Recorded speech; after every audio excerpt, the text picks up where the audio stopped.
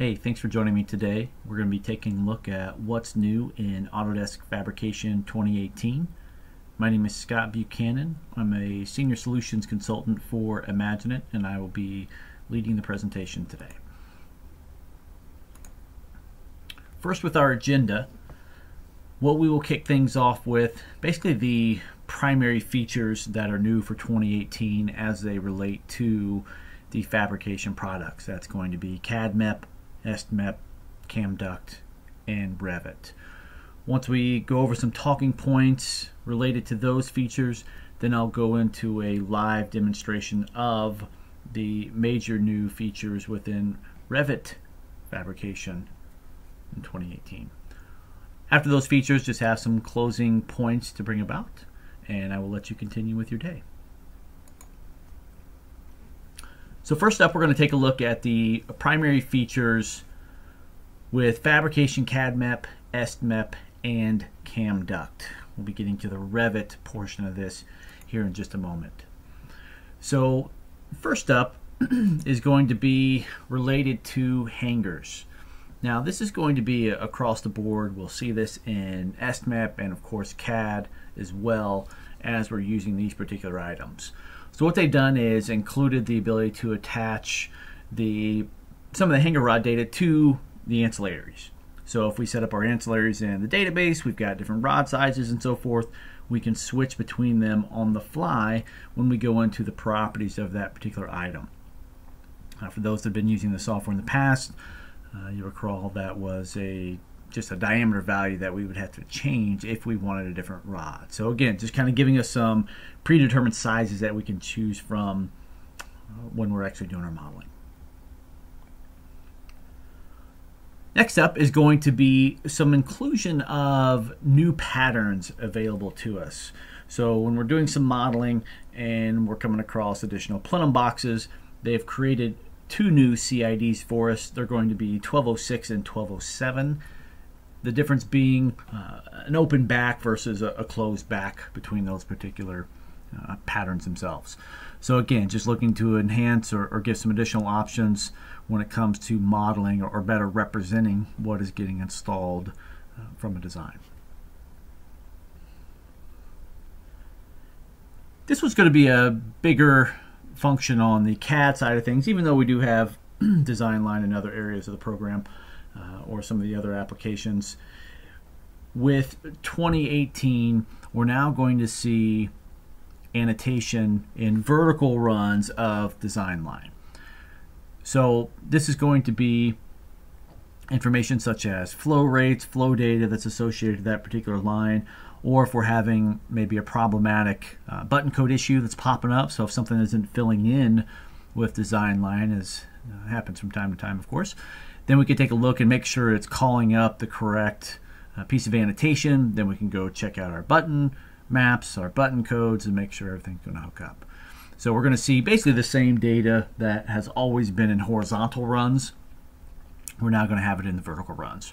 For those checking this out that are new to the fabrication software, this is not annotation in regards to like labeling a pipe or duct run or anything like that. This is purely from kind of a coding standpoint and just informational data that's attached to these lines themselves. On the estimating side of things, so with SMEP 2018, they're looking to enhance stability with PDF files. So of course, common workflow on the estimating side, bringing in a PDF, tracing over the top of it to get that estimate up and running. Now, those who were using 2017.2 probably saw these changes take place, as that's when they began to get rolled out. So what we are able to do when importing a PDF file, if it's a single PDF or it's a multi-sheet PDF, you can see from the illustration there, we can go ahead and pull up and choose maybe what sheets from that PDF we want to bring across. Maybe I didn't want, maybe the border was included, or I'm sorry, the title block, legends. Of course, we don't care about those, so we can kind of filter them out. We also have better results from the scaling of the PDFs. So we can either establish that at a global level, or we can go on a sheet by sheet basis as well. So maybe a couple of the plans are 3/16 and others are an 8 scale, you could go sheet by sheet and make that particular change. So just giving you another way to scale these PDF files as opposed to manually scaling them with the AS command. Once you get inside of SMEP, we can go ahead and do it ahead of time now. On the CAM side, and again, this does carry over on the CAD side. If I'm setting up labels and reports and some of those things, item worksheets, we've got the ability to have a new user-defined field as it relates to the parts. In this particular example, they're doing it from a QR code being attached to it, so just embedding additional data to those particular labels here. So again, just more flexibility from a reporting standpoint, sending this thing out the door and getting it out to the field to be installed.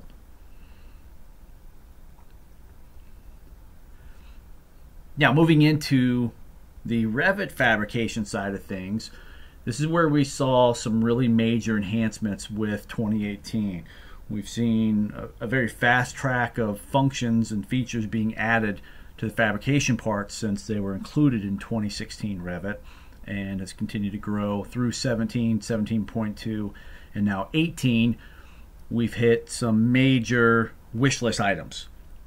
So in the past, when we were modeling with our fabrication content, we were placing it from a CAD map standpoint or terminology with the attacher method. Basically, we're assembling things piece by piece to lay it out.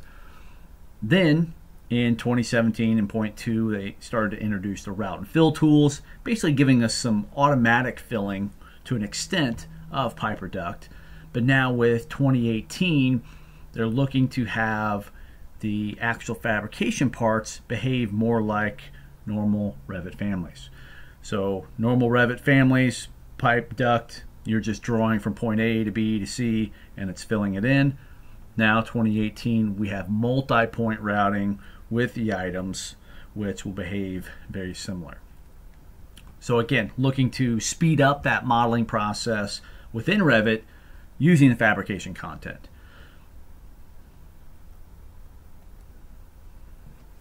You will notice that there is a new tool that will basically activate this feature.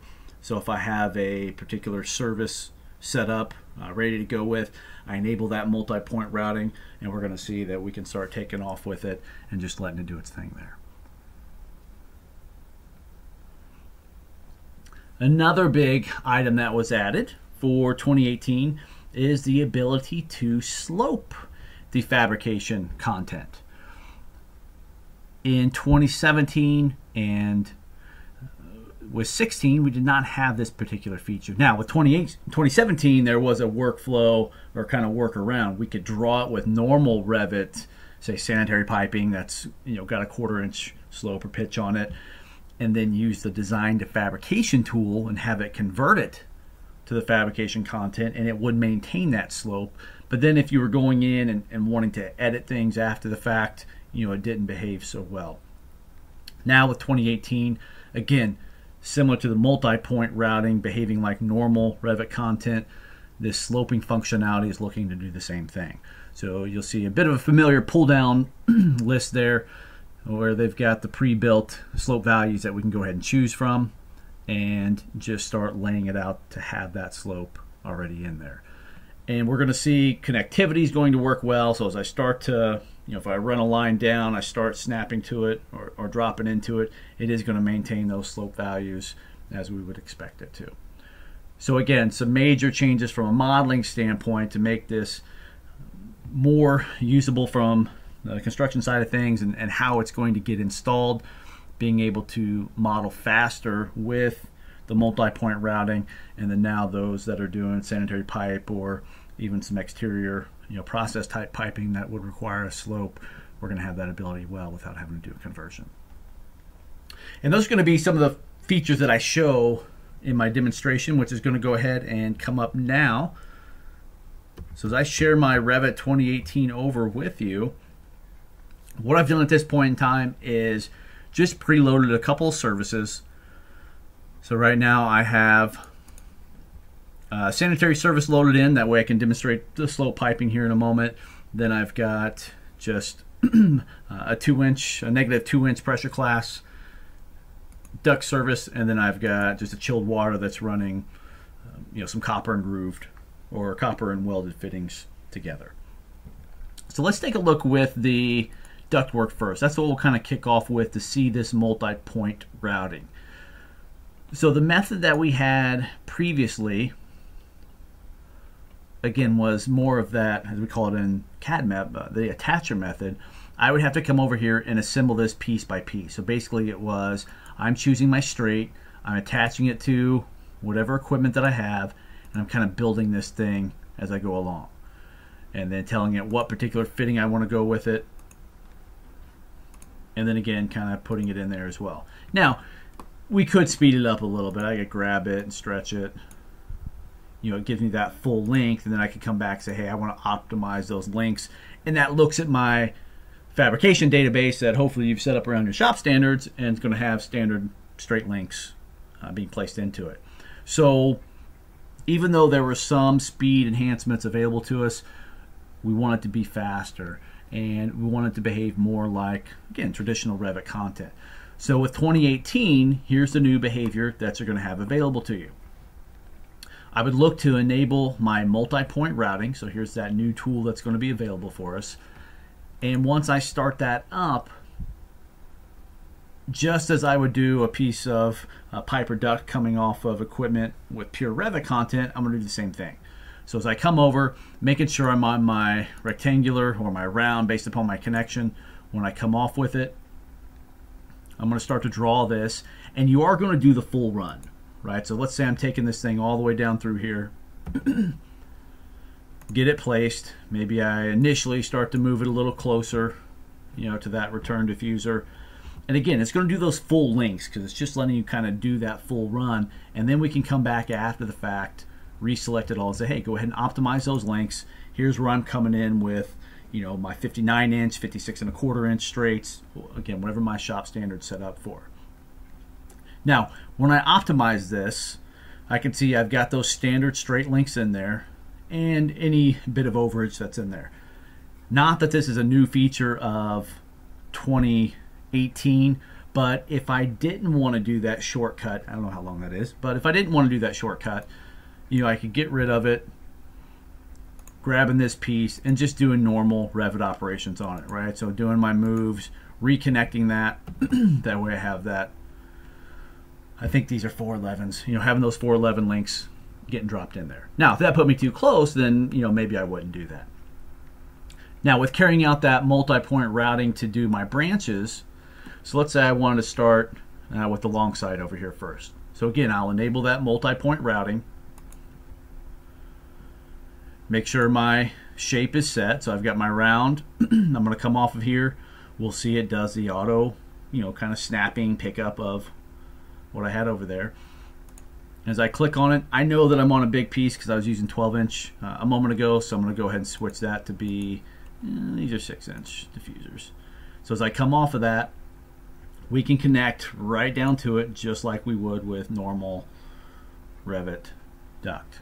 Right, so that's running rigid the whole way, dropping down into it, tying it into the diffuser, and based upon how your fabrication database is set up, that's going to dictate, for example, what types of taps, shoes, bell mouse, that's going to go in there. This particular one, I have it set up to come in with a damper automatically. Again, it's completely up to you when you do that configuration.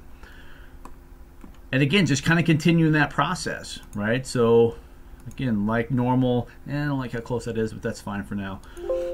Snap into it. Yeah, I really couldn't fit with that location. I knew it was going to run into it right there, so didn't actually like it being so close. Well, let's say I wanted to come off with this a certain distance, and then I wanted to go flex. Right, so I could start up that multi-point routing again. Let's say I snap, midpoint's fine. And I stop here. Again, there's that multi-point routing, and then I'm going to go with my flex, making my connections to kind of carry that out. So again, speed enhancements with it. We're still going to use traditional methods of placing in different types of things. That'd be really close trying to to branch off. Maybe I'd want to do it. Let's just do it for demonstration purposes.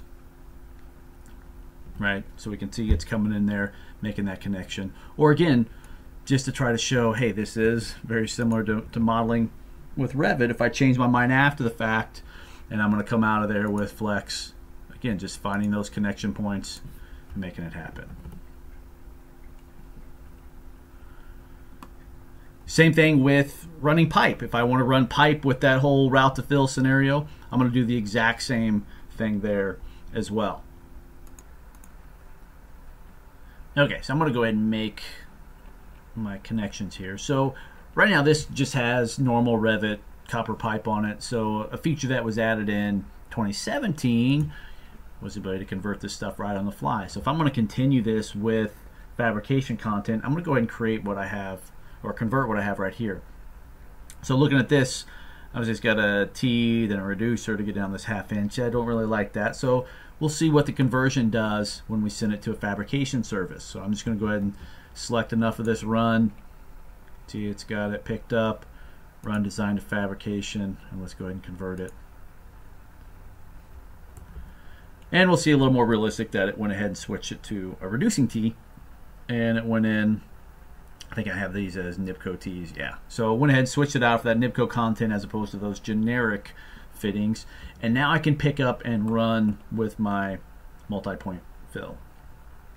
Now I'm going to show something real quick just because this is normal behavior of Revit. So I want to keep drawing from that point, and I want to snap down to the coil on the other one. Notice how it doesn't pick up any automatic snaps with those connectors. This is just a normal behavior. So here's a little bonus tip for you. The reason it doesn't pick up the snapping of the connectors is because when you started to draw the pipe, or duct would even be the same case, it couldn't see the connector. So it actually has to see it on the screen for you to be able to draw to it. So if that's ever driven you wild as far as why it's not always giving you the auto tracking, it's because it didn't see it when you started the command. Watch the difference now.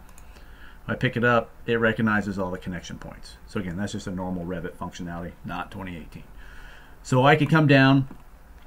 Maybe I don't want to stop there. I want to go all the way to the other one. So let's say I just carry it off, just a little bit. So I do my multi-point fill, then I come back. I know that's a 1/2 inch connection on there, so I'm just going to switch to a 1/2 inch with my multi-point, come out and connect to it like I would with Revit piping. Right, and it's thrown in that same reducing T, and I could go hook up that other equipment downstream if I'm worried about it right now.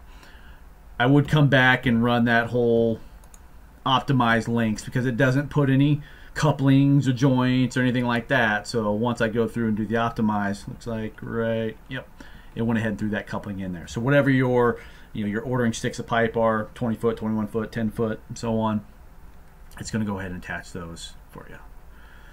So again, that's using that multi-point routing to speed up running of my pipe or duct with the fabrication content.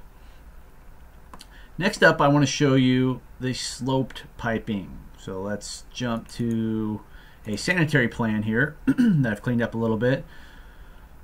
So with the sanitary plan, we're going to start off a little bit the same, getting our actual parts ready to go. So to get it ready, I'm going to go ahead and switch to my correct fabrication service. So I just have a no-hub service set up here where I'm going to run this sanitary pipe and show you guys sloping. Now with the slope piping, there's a couple different ways to kind of lay it out, whatever feels best to you, similar to if you were drawing slope pipe with traditional Revit pipe. Some like to work in a plan view, maybe you want to go into a section view, or maybe a combination of the two. So let's say I wanted to open up a section looking each way, right? I'm looking to the side there, and then maybe looking horizontal. That way I can show you that it is actually sloping when I get to that point there. And I'll just go ahead and tile these views to get this set up here. So whether I want to do it in a plan or not, it's up to me. So I'm going to go ahead and just do it in a little bit of a section. I'll kind of bounce around a little bit to show you how you can kind of control this. So let's say I want to start off with the normal routing of pipe. So maybe I don't have, or I'm not ready for sloping at this point in time, but I want to come back and slope it after the fact. So I can come in here, start up my multi-point routing, and I'm snapping onto the connector coming out of the back here. So once I come out of this, getting a set distance for now, we'll go 15's enough, and then kind of where we want to drop down to as well. So I've got it dropped down to a point, and again, we'll be able to press and pull on this stuff to drop it lower or bring it back up if we need to as well. So I've got the drop in there. Obviously, just because I chose to do it in this view, I can't continue that run. So if I want to jump over to my next view and go into the multi-point routing and the right click, I can just put this going down through there. Again, this is sloped at this point in time, right? I can see it's in there, no pitch to it whatsoever. So if I want to come back after the fact and do it, I can select on that run, and we're going to have basically a slope editor right here, similar to what we would see on normal Revit pipe. So as I enable that slope, coming back over, you're going to have slope values that you can choose from the pull down. So I've got a 1/4 inch set there, and those are set up in mechanical settings. So that is the same slope value and pull down options that you have with regular pipe as well. So once that's chosen, go ahead and finish that, and I can see it's going to assign that slope. And then I can start to drop this down, get that hub out of the floor, obviously whatever distance feels good. I can do it over here in my properties as well to drop it down a set distance, but that's going to get me enough. And now if I look at this run going down through there, I can see it actually has that slope assigned to it. And then from there, if I want to connect into it, let's say I go back and do the multi-point routing in my plan view. So I'll go ahead and start up multi-point routing, snap into my connection point, and then we can see what's going on in this section view right here. So based upon however my service is set up, my service is going to dictate what fitting is going to get placed in there by default. So that's just going ahead and throwing in that combo for me. So if I want to keep going down through there, same thing.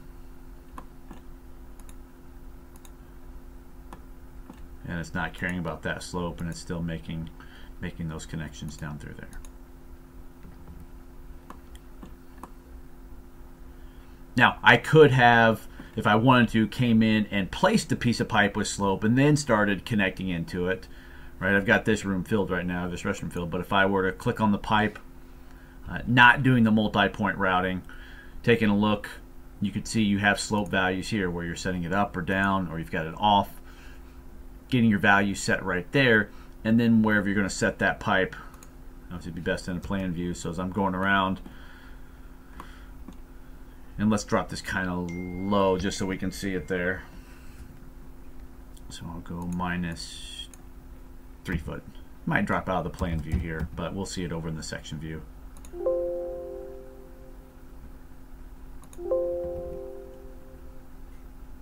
Yeah, a little bit out of there. So it dropped out because my view range is set in that plan view to be a certain distance down. But as I'm getting that set, right there it is. We can just drop that piece in there and then start connecting to it. So it's kind of whichever way you want to go with it, whether you like to do things in section view, whether you like to get your main slopes set in there first and then start dropping down and tying into it. You could do that as well. Now something similar, after I get this system set up with that multi-point routing, I can do, depending upon how I want to do the venting.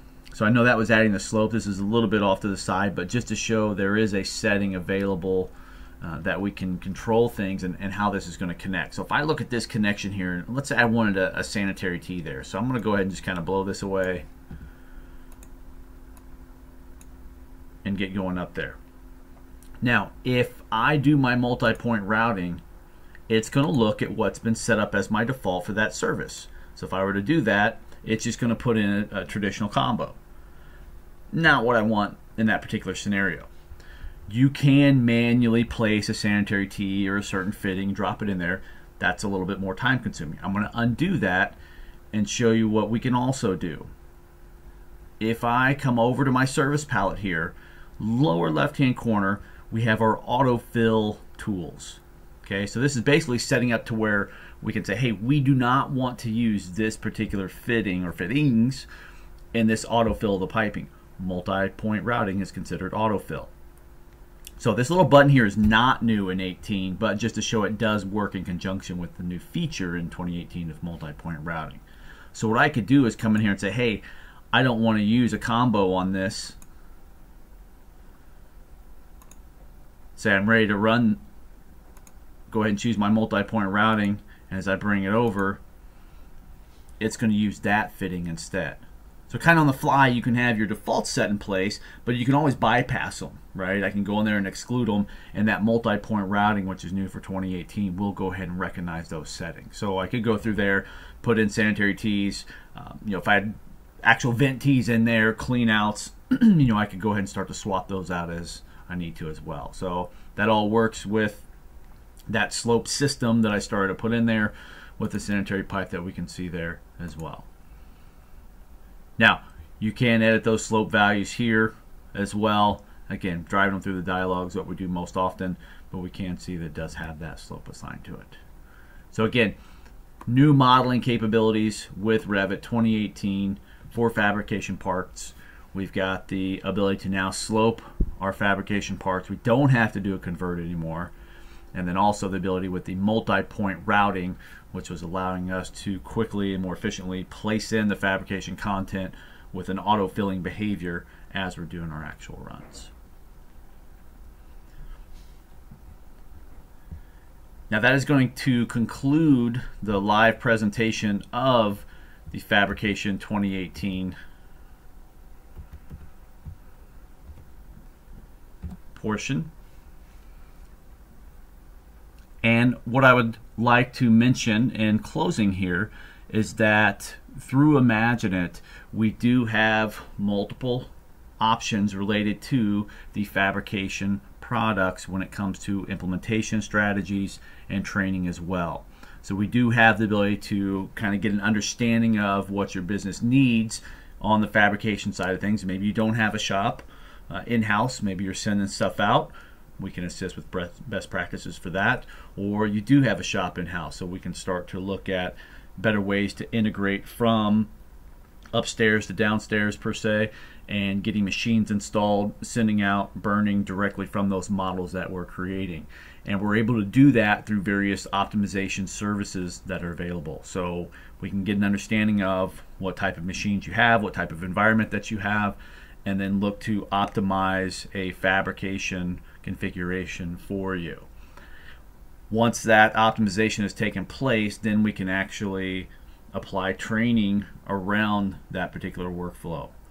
At the same time, supporting as issues arise and things like that to kind of carry you through it. So we do have custom training services available for the fabrication content within Revit, also fabrication CAD MEP, SMEP, and CAMDuct, along with full implementations of those products to get you up and running. If you would like more information about our services or any additional products via Autodesk, please visit us at imagineit.com/contact us. And I would like to thank you for your time today. Again, my name was Scott Buchanan, Senior Solutions Consultant for Imagine It. Feel free to reach out to me on LinkedIn. Thank you.